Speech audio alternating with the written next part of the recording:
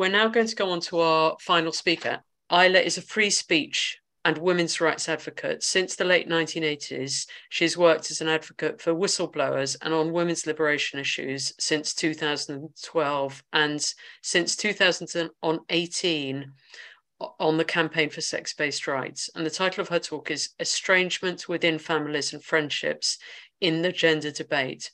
I'll be talking about a couple of different topics today. Just initially, a very quick roundup on what's been happening in Australian media in the last couple of months.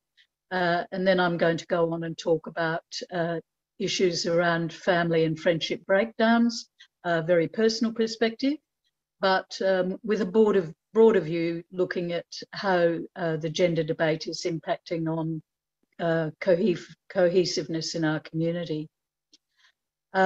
We've had an exciting couple of months in Australia, starting to get some traction from the Australian Broadcasting Corporation, the ABC and SBS, not largely due to their initiatives, but due to the pressure being put on the ABC and SBS from gender-critical feminists.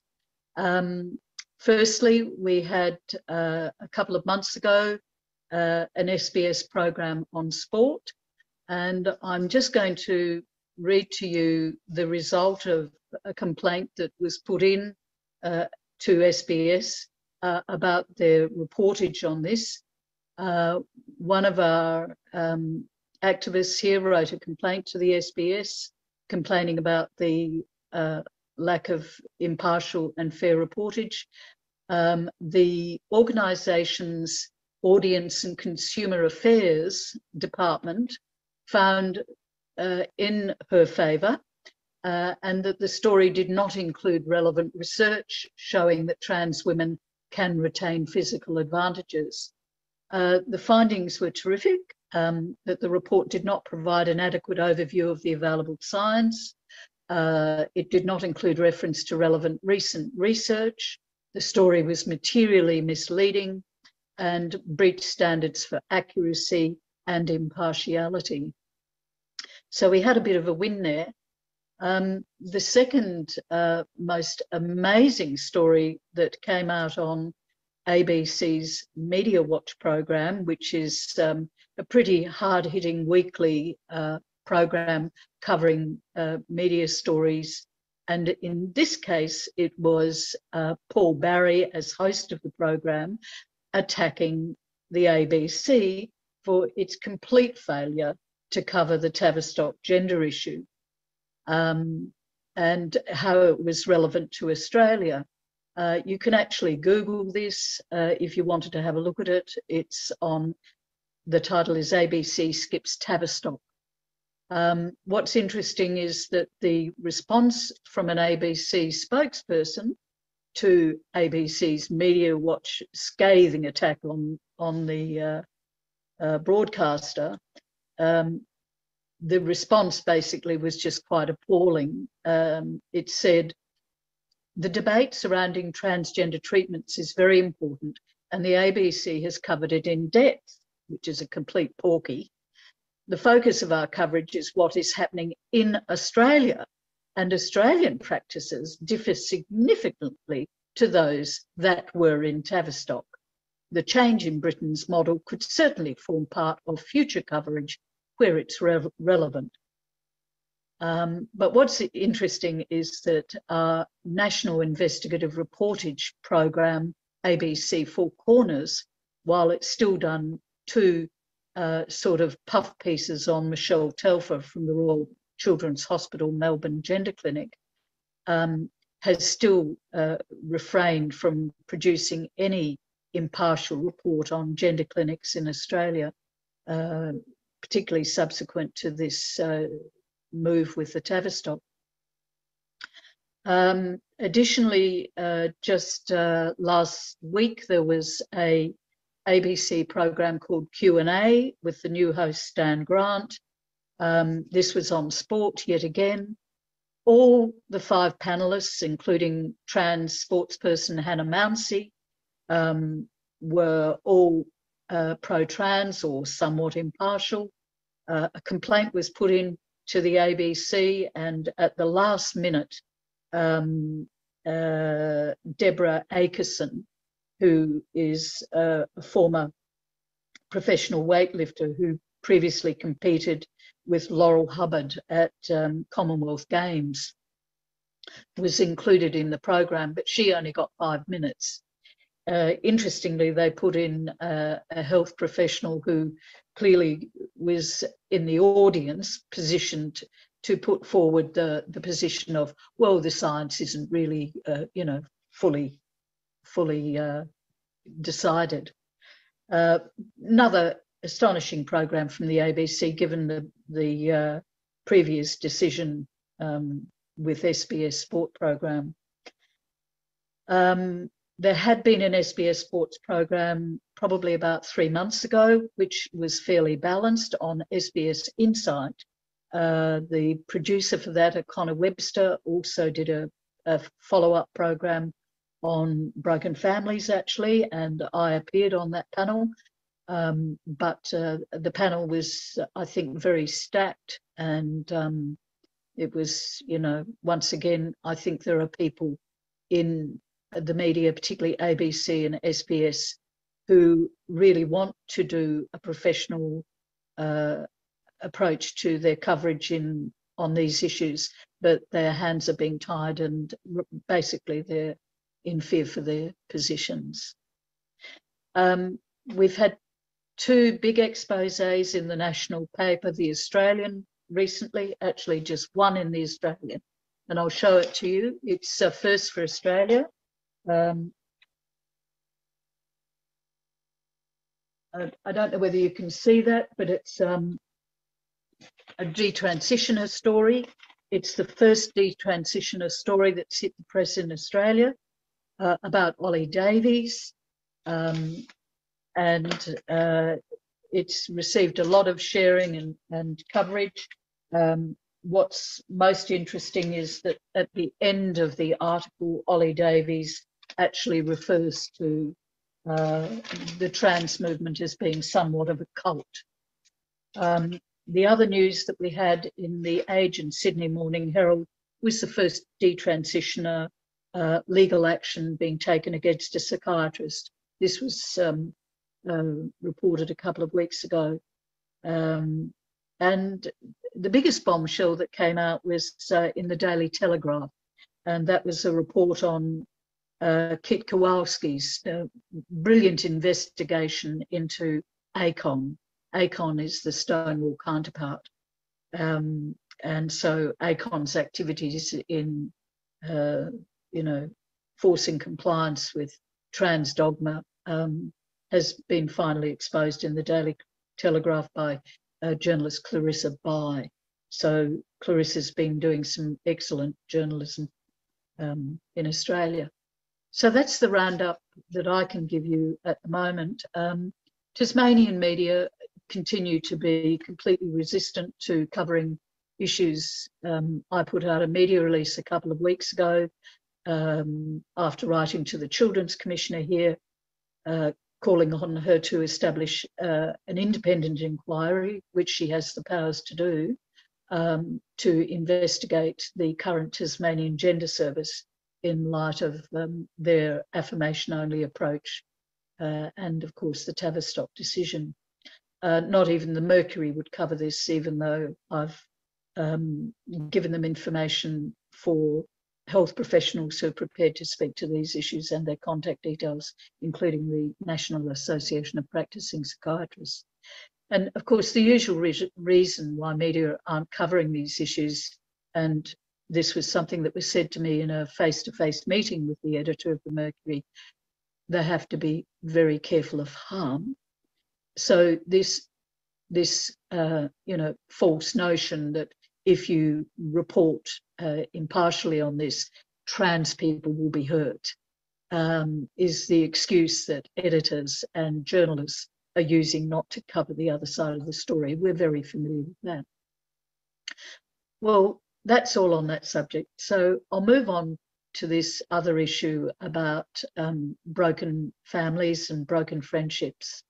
And this is such a heartrending thing for so many of us in this movement, that long-standing friendships that we've had with people for many years, relationships with brothers, sisters, aunties, uncles, children, are being put under intense pressure, and many of us have been dumped, if you like, because of our transphobic and bigoted views, allegedly. I think that there's a number of reasons for this when it comes to young people disassociating from family members. And I'll look at that a little bit later when I've finished explaining my own personal experience. I have a daughter who is 33 years of age. She trained at the National Institute of Dramatic Art in acting. She returned to Tasmania some 7 or 8 years ago and set up her own theatre company, a feminist theatre company called Loudmouth Theatre Company. And she was the director, producer. She basically is very talented, multi-skilled, and highly regarded within the arts community here in Tasmania.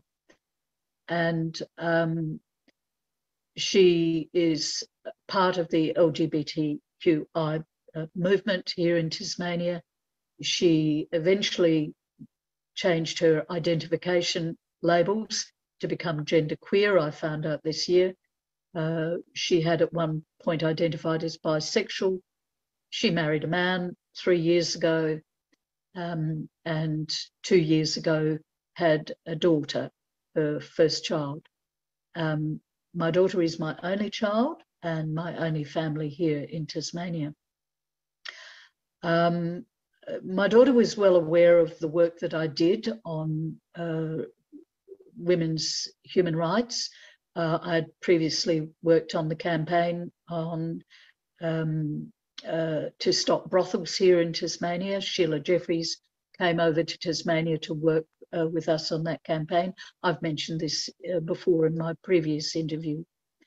And so she was well aware of my views. And in about 2017-18, I started to work on the gender critical issue and helped set up the group Women Speak Tasmania. In 2019, she returned home. She lost the flat she was living in. She came home to live in a little studio I have here with her then partner. And within a matter of 2 weeks of her being here, somebody informed me of a Facebook posting that she had posted to her page 2 months prior to her coming home. And I'm just going to read this to you because it's really important for people to understand the way that trans rights supporters and activists work.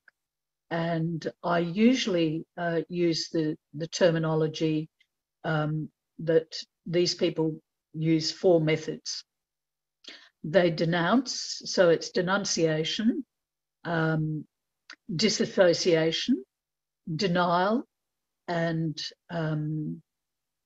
there's one more, and I'll get back to that in a minute. But these are the main techniques that they use. And I was publicly denounced on her Facebook page in this manner. I want to make it 100% clear that I do not stand with my mother, Isla McGregor, or her friend and colleague, BW, in their transphobic, anti-trans, anti-sex worker beliefs and actions, and I condemn their poor quality, below-the-belt, personal and biased attacks on activists and members of the LGBTQIA+ community that are masked as journalism but are pure bigotry and discrimination. They are not defending free speech, they are defending hate speech.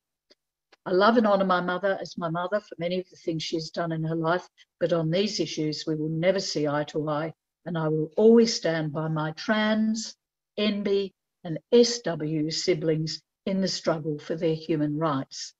I will not use the terms TERF or SWERF because I refuse to acknowledge the claim that people who are anti-trans or anti-sex worker are feminists in any way, let alone a radical one. I will not participate in the theft of the beautiful word radical by this toxic and oppressive movement. Now, as you can imagine, when I read this, I was in a bit of a state of shock and disbelief, because I really could not fully appreciate how the daughter that I had lost any contact with an ability for critical thinking. Nor could I believe that she was prepared to make these posts on Facebook. So I attempted to resolve these issues to no avail. I would never have allowed her to come home and stay here. There were alternatives she could have taken. Had I known that these were feelings about me and my views. It was a very difficult time to have her living here because her level of hostility geared up. It was quite palpable. She constantly silenced me. She wouldn't allow me to discuss the issues. Even in the lead up to her moving home, she absolutely refused to discuss the issues or hear my perspective at all. Now, we'll all be familiar with this. This is just the pattern. You can't ask questions. You can't actually engage. There's no openness. You're walking on eggshells. So she eventually, after getting married, a couple of months later, she left here, and I wrote her and her partner a couple of letters saying there are ways that you can agree to disagree, and that's the important thing, that there are other things in your relationship. And I also raised the issue that that as I knew she was preparing to have a family, that this would likely not make it possible, although I didn't rule it out because I wanted to leave the door open for future discussions.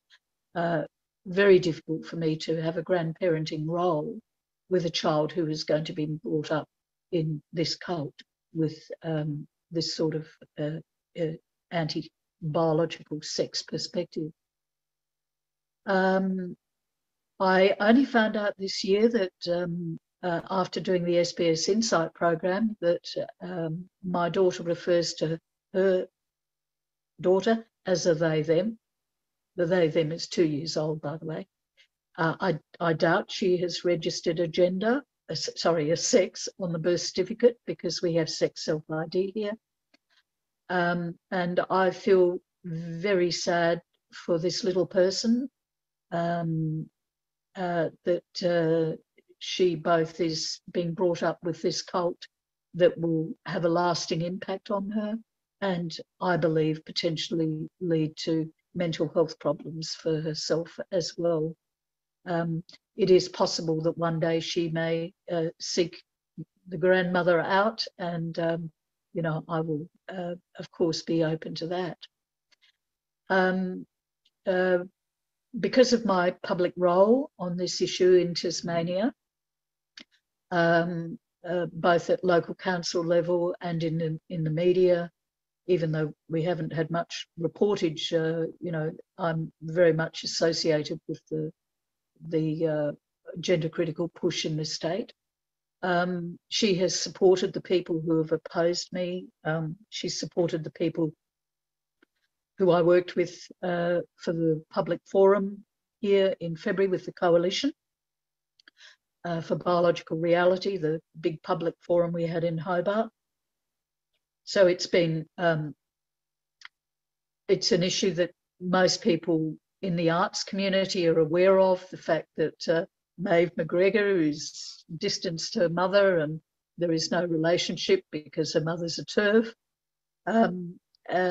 So it's well known, and it's something that so many of us have experienced, even with other members of my family. They don't want to discuss this issue with me, and many of the women I work with have lost relationships with brothers, uncles, aunties, or there's just no opportunity to discuss them. So 2 years ago, there was a big write-up in the Sydney Morning Herald about estranged families. And in one short paragraph, the author said that two of the main issues that caused estrangement in families was sexual orientation and gender identity, which I thought was very interesting. I would tend to think that more today, it's less about sexual orientation and about, 500% more about gender identity. So I think there are drivers for why young people are disassociating from their parents on this issue, drivers for why this phenomenon is happening. And I'd just like to outline what I think are the key drivers for this. Firstly, and I'm sure most people will agree, social media. Social media plays a major role in entrenching and provoking hostile attitudes towards people you disagree with, and in promoting this ideology as a reality and truthful. Two, the high levels of mental illness amongst young people. I recall my daughter saying to me some years ago that every one of her friends was on medication for some mental illness problem. And I think this leaves them very vulnerable and very exposed to finding some sort of support wherever they can. And I think that one of the areas where they get this support is through connecting with other like-minded groups or people or tribes. And I think the LGBTIQ tribe is a very big tribe. It's a very influential tribe. And I think it certainly is a very oppositional tribe. I think also the need to conform to dominant cultural narratives exists, particularly in relation to people in the workplace, particularly in the area of media, entertainment and the arts. And a lot of the TRAs are working in this arena, and they're looking for careers in media, entertainment and the arts, just like my daughter. And if you do not comply with this trans ideology, you will lose your career. And I've made this comment to my daughter that I understand the pressures, the social pressures that she could be under, and that if she were to let on in the least where she stands on this issue, if it changes from the dominant way of thinking, she will lose her career, and that's the end of it. At one point, she did agree with me about the Nordic model laws, but she didn't want to talk about it anymore. It was sort of a cut-off. Yes, I see the point. I understand Nordic model law, but that's it, finished. And finally, climate change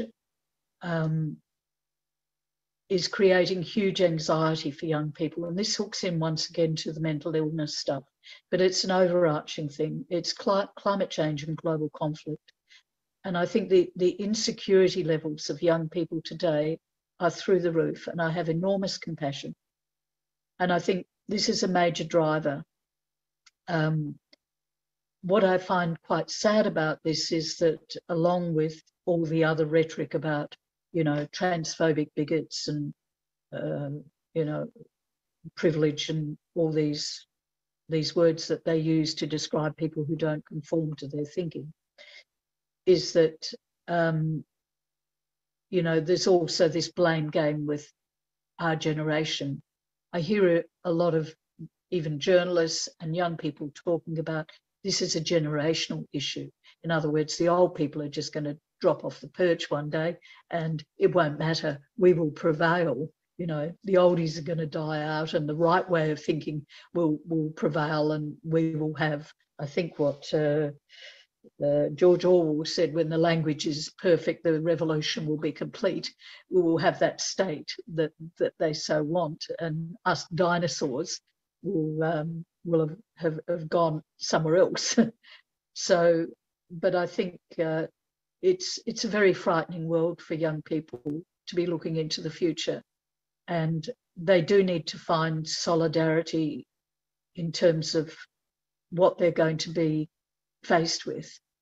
And I think that is the really tragic thing, that they're finding solidarity over something so fictitious and flimsy, and that when push comes to shove, the realities of resilience and commitment are just going to disappear.